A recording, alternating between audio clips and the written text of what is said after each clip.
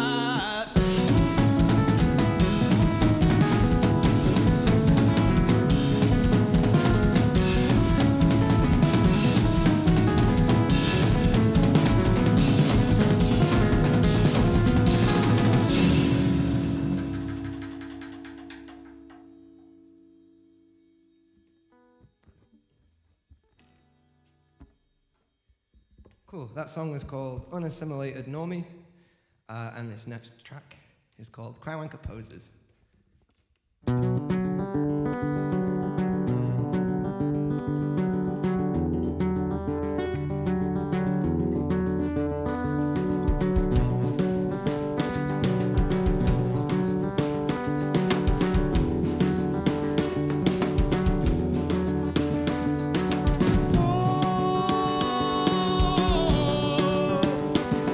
Distract myself with what is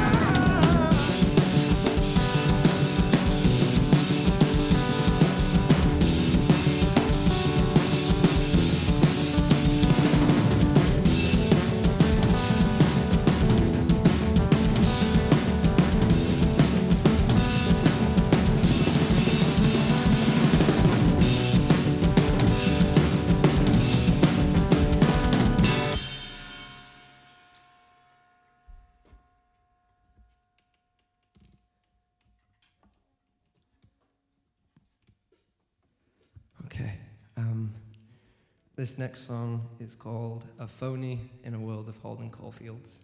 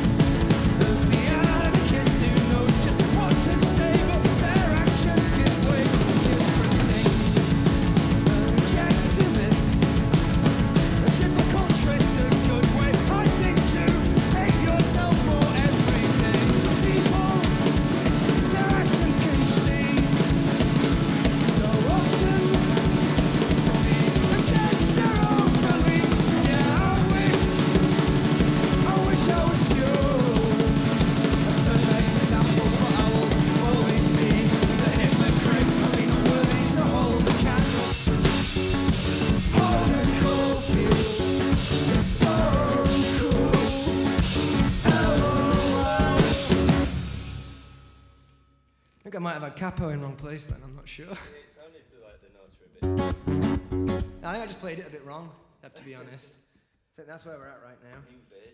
New version, yeah. The wrong version. Let's see how wrong we can get this one for you. This song's called Life is Life, and that's so deep.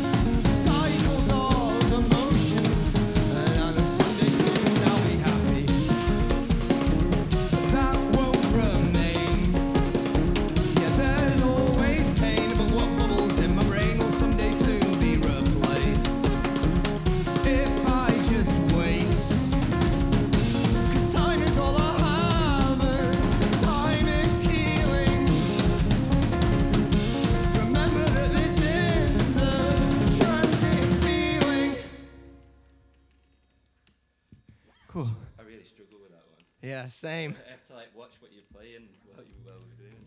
How's it going, guys? Hey, how you doing? Good, thanks. Thanks so much for coming in. I have to say straight up because I know you have a busy schedule while you're here. Oh, well, we're very happy to be here Yes. and to have a busy schedule because of you as well.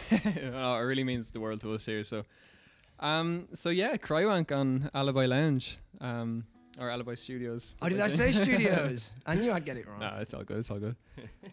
Yeah. So Crywank, how's your visit to Dublin been so far? Yeah, it's been good. Very expensive on the transport, if I'm going to be honest. Preach it. But I mean, everywhere I go, I tend to rant about that. Apart from in Eastern Europe, transport there's great. Oh yeah. Well, we came here 2 days ago, and then we've come back again. Yeah, we had like a big back and forth to Clonakilty for the guitar festival. Oh yeah, how was that? Amazing. Yeah? Really enjoyed it. Very daunting because nearly everyone in the whole town seemed to be a virtuosic musician. Oh man, honestly, you're kind of like stunning us in there, and the same with the drums. Like it's mental, like what you're doing. So. Oh, thank you. Go to Clonakilty, they'll blow you away even more. Trust me. May go down there. So yeah, 10 years of Crywank, is that right? Yeah, 10 whole years. That's amazing. Congratulations, Thank at least. you. Have you been signed for any of that? No. Never been signed, so complete DIY. Never been signed. We've had like help from certain areas. So we had like a distribution thing for one album where they pressed like 1,000 records, and we've had like DIY labels like Mount Seldom, which is a tape label. It no longer runs. The person McAuley who ran it, he passed recently, but he re-released a lot of what we had on tape. Because me and Dan are always traveling, so it's we don't have a web store. We can't send stuff from when we're away, and we don't really have anyone doing it for us. So and we're pretty bad capitalists and don't have much interest in making money. And it does. If I was going to see a band and they were like, you can't buy a record, everything's online, I'd be pissed off. But it seems to be something that we've maintained for quite a long time. Oh yeah, and it seems to be working too. So. Yeah, people get annoyed. We don't have T-shirts, we don't have records, but we sometimes have pin badges or download codes, or Dan will just sell drawings. Yeah, just the little things, eh? Yeah, we're not the most money focused. We like having enough to do stuff and to get about, but we like doing. Oh yeah. I think it's the way to be. Just kind of focus on the music rather than on the business side of things. So 10 years, like that's crazy. And you've been completely DIY. What's changed in regards to being DIY since when you started to now? I mean, I actually don't. We're a self-managed band, but I don't like using the term DIY because we have so much privilege within the scene. Okay, and it's definitely changed as a term. It's now something that music magazines try and sell people as a genre rather than just an approach to music. Whereas like when we kind of started, DIY kind of had its roots in what probably happened in America in like the 90s and stuff like that. Oh yeah, there's a lot of DIY comes from like the screamo scene, the oogly folk punk, crust punk scene, the noise scene, and over the years I found things like NME or Ciaran suddenly reporting on DIY. Yeah. But it's less about, the political idea of doing it yourself. It's more about it being socially conscious pop punk, even if the band being described as DIY is on a label and has a booking agent. Yeah.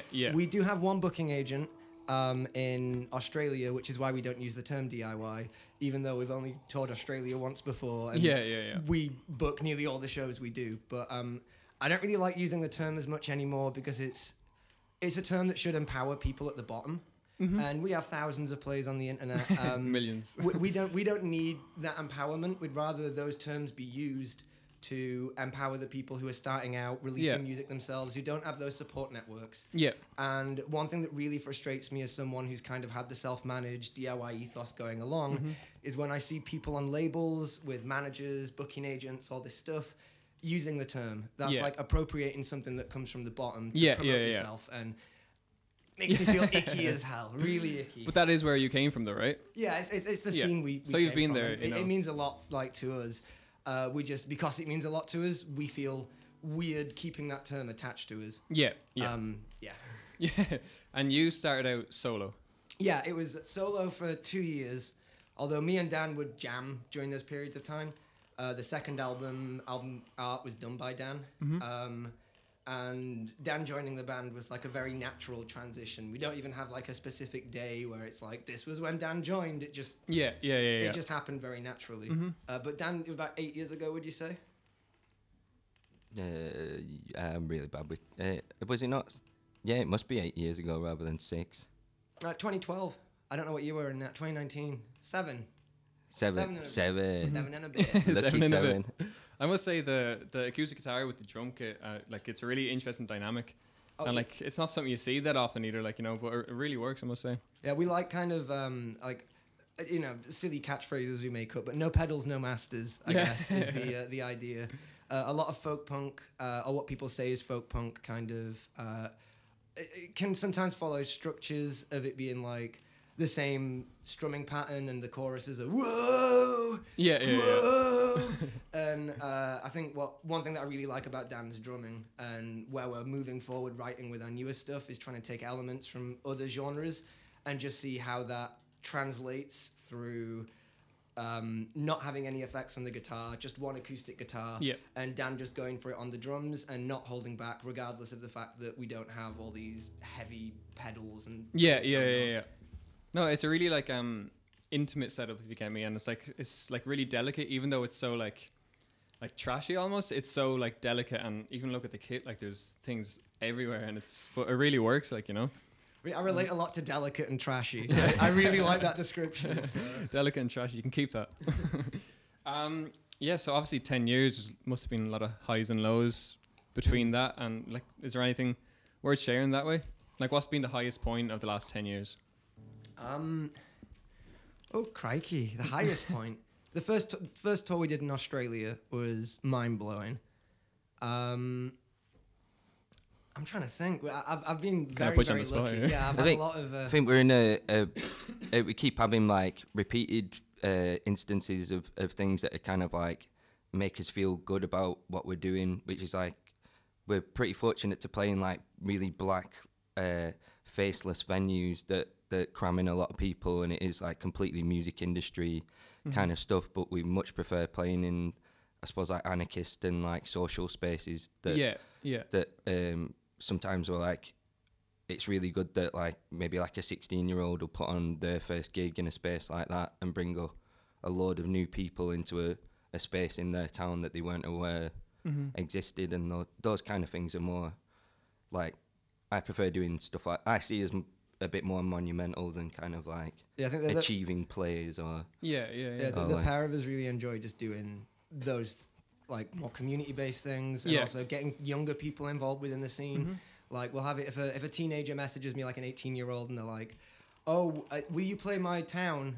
If I don't have contacts, I'll be like, here's how you put on a gig. If you want to put us on, here's how you do it. We won't have a guarantee, but we're happy. We just want 70% of the door. If you want to make it donation entry, that's fine. Just have a look at community centres and who can maybe host us. But sometimes, especially with travelling far, we'll try and do it where if the only show we can get is like a more, like Dan said before, the kind of faceless black box rooms that are just selling stuff in a bar, we'll try and use that show and the profits of that to help cover the transport, to then also mean that we can do a show that's like a name your price DIY show in a poorer area. Nearly all the moments we have that are the most humbling, the ones where we go into these spaces, which very often it's like you're in a weird, janky film. I get you. Yeah, it's like a dream sometimes. Those spaces are, mean a lot more than... Even the audience, I know I myself would much prefer to go to a gig like that, because again, it's a lot more intimate and trashy if you want. But like rather than going to, like you said, just a dead-faced black box kind of venue. But what about the lows then? Don't want to take it down here. But being hungry and not having anywhere to live is definitely a permanent structure within my life since joining the band.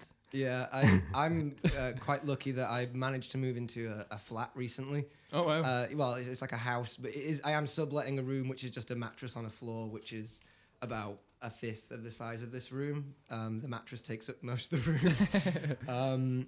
But me and Dan have spent a long time with this band, not living anywhere, just couch surfing, doing tours. Just giving everything to the music rather than... Sometimes there's situations where... it's even happened once in Dublin, I think, where we fuck up, we don't manage to get accommodation or things along those lines, and we end up not eating for too long. We end up staying up all night on a bench because we've got nowhere to sleep. Stuff like that is the hardest and lowest points. But again, even within those moments, you'll sometimes find like... inspiration. Yeah, or something interesting. Something fun can happen, but obviously the worst bit is just the effect it can have on your physical health, I guess. Yeah. But I would imagine you do get like a lot of inspiration from those kind of moments, would you say? I don't know. I try and consciously... I mean, sometimes it falls in. I have a lot of lyrics about being in the band, but I try not to let them... Well, Dan actually stops me, pretty much. I write nearly all the lyrics, but everything gets filtered through Dan. And every so often, Dan will be like, no one's going to relate to this. This is about being, like, not living anywhere and touring in a band. Like, you know, maybe... We're in a very privileged position. We shouldn't be given... the amount of time to complain about it. It's like we should complain about things that maybe other people can relate with, rather than being like, being in a cool band and traveling the world does have a downside. It's really bad. That won't fit with the tone of what we're trying to do. But I will write stuff like that impulsively because that's my experience. Yeah, I get you. As well, we noticed kind of before you came that you get a lot of fan art, and you're part of a lot of memes as well, we've noticed. Yeah, it's I think it just comes from being like self-managed. And I guess when you don't force yourself out there through PR and promotion, I think like meme culture has like a lot of anti-capitalist layers within it. Yeah. And people acknowledge that, and you end up with, when people get into it, kind of spreading it in that way. And we encourage it as well. You know? Yeah, if someone of course. makes a meme, I'm going to share your meme. Yeah. If someone does some fan art, I want to share your fan art. It's one of the most humbling things. Yeah. But we're so lucky with the fact that most of our promotion has just come from fan art and memes. Oh yeah, of course. Yeah. It's funny. It's kind of like you've developed kind of this little community around you. Not little by any means. It's a huge community, but it's really nice, kind of close community is what it seems like, you know. So, Dan, you're the artist here.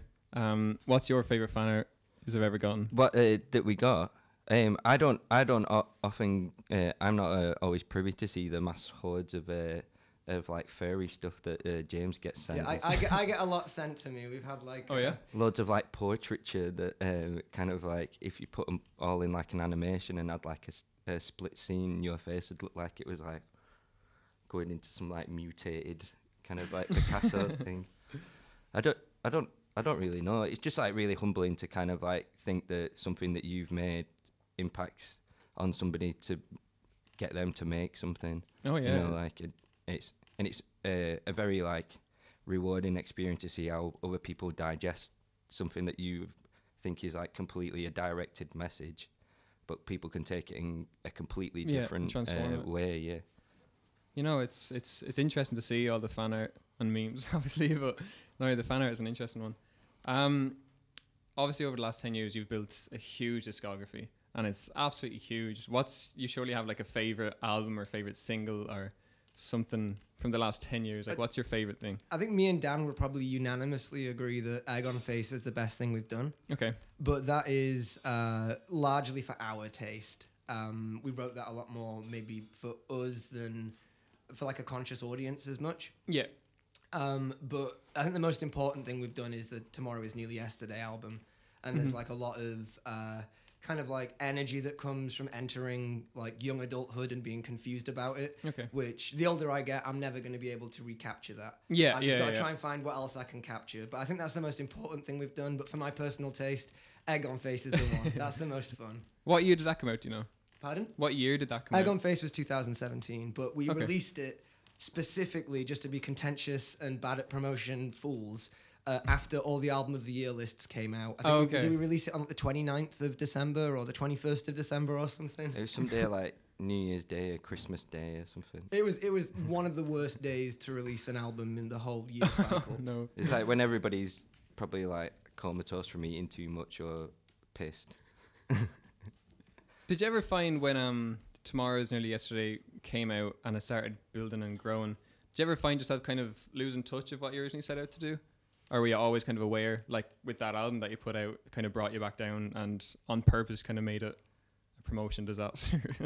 I don't even really know. I mean, I don't know how consistent Crywank is as a band with what we're trying to do. I think there's overarching things. I mostly sing about myself. I mostly sing about depression. Mm-hmm. And like there's certain themes that always reoccur, like trying to reconcile a kind of first world kind of privilege with being being depressed. Yeah. Being depression, fucking hell. And, you know, trying to have it where it's like you can acknowledge all these things you have in your life, but also have these mental health issues. And very often those things can spiral into like a ball where it's like, oh, I hate myself even more because I hate myself and I shouldn't. And then, it builds and builds. So I guess that's like a recurrent theme, but I think the goals from where Crywank started to what they are now have maybe changed to a degree. Okay. And just your latest album that came out this year, Wearing Beige on a Grey Day, is that kind of based around the same kind of themes, or has that changed as well?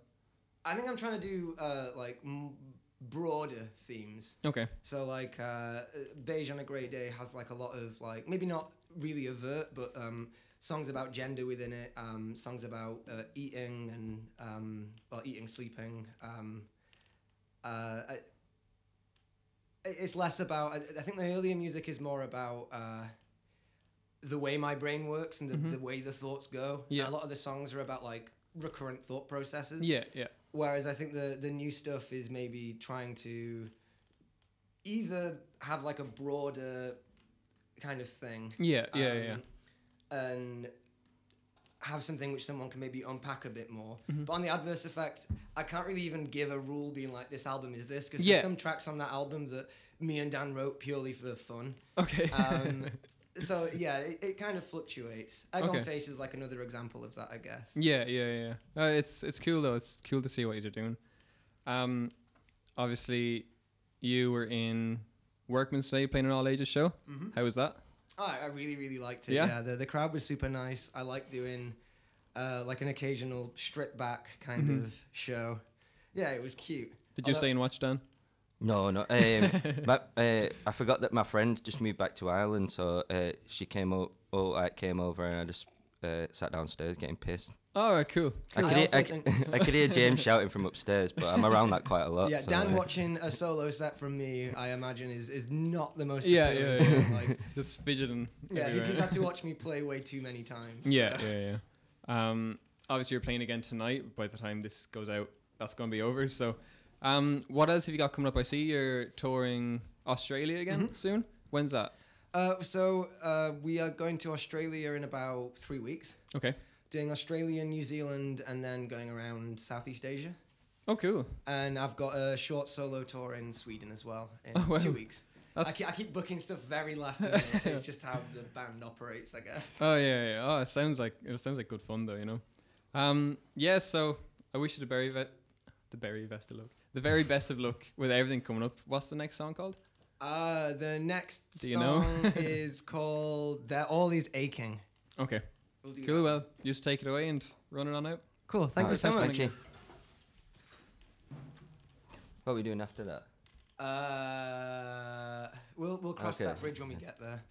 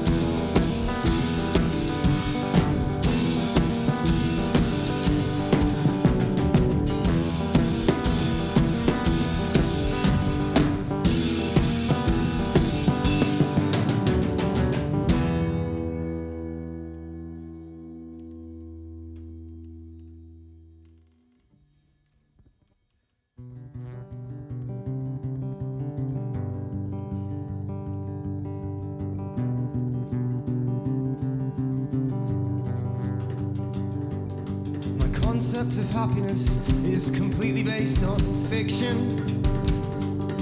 Accustomed to disappointment from the human condition. I've been fed exaggerated emotions, and I've taken them as wisdom. Romance has torn me a new one, and now I'm sad. And now I'm sad. Try and fish for some compliments. Try and find some self-worth. Try and fall in love with another person. Try to be loved by the earth. But when you're met with constant letdowns, it feels like things can only get worse. Expectations for me a new one. And now I'm sad. And now I'm sad. Hindsight fucked me up. The past facilitates resentment, and I get told not to dwell on it and to live for the present. Living in first person is hard when you're not on a track. And if the present is a gift, then I want to send it back.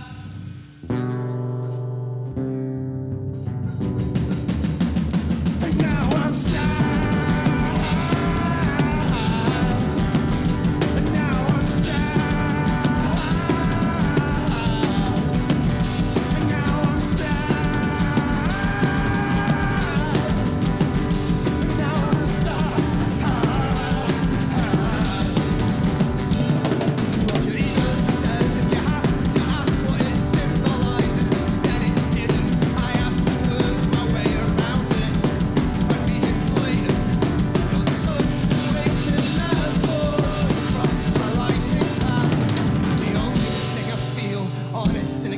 Is the fact that I am sad.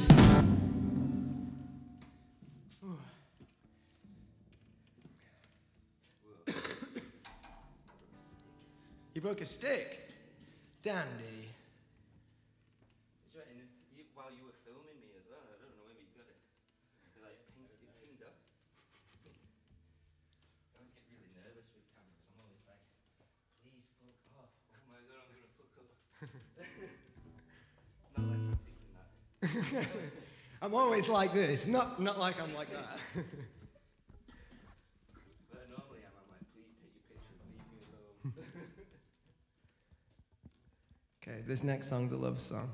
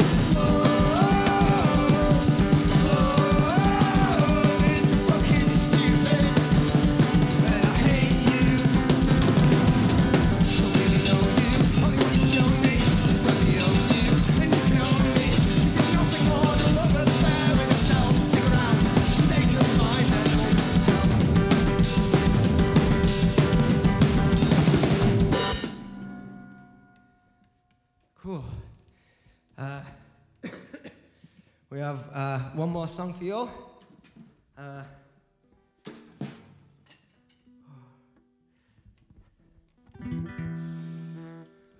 This song is about someone trying to write an essay about the popular doll Barbie. Dan just pulled a face being like, why the fuck are we doing that one? This song's called An Academic's Lament on Barbie.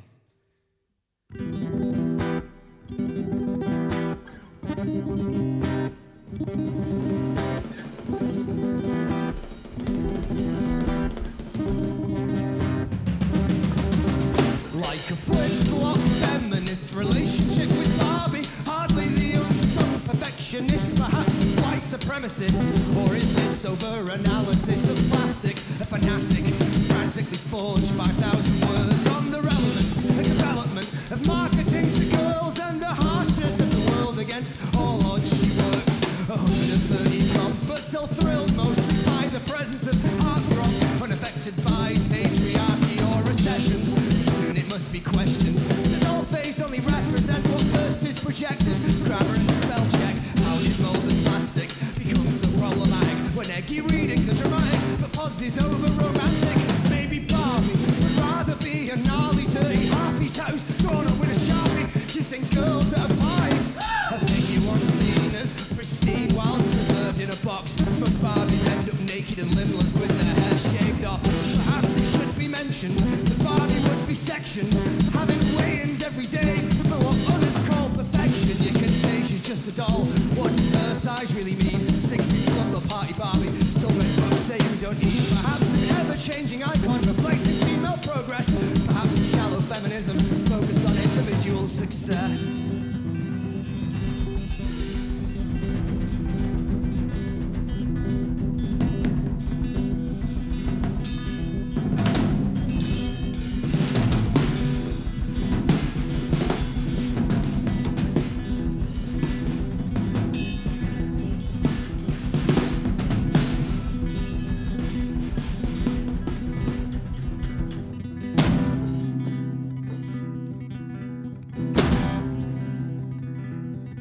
And now we're over the word count.